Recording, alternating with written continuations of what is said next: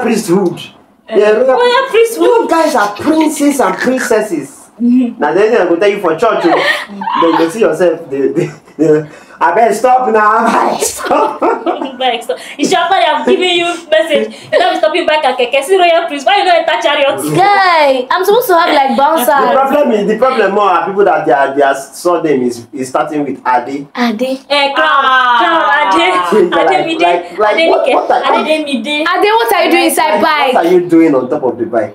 Ade, why? So you haven't say bike. Some of them they hold.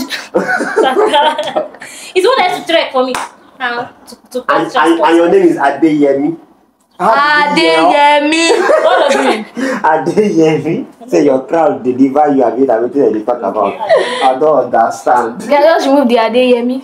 It's just that contentment has happened. Yes. Don't say Yemi. Deliver me. Deliver me. Deliver me. I don't want to use bike anymore.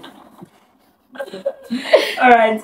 Here are some tips to help you cultivate contentment. So if you're not contented, if you feel like you need more and you want to do bad to get more, here are some tips. Practice gratitude for what you have. Yes. Some people don't have it.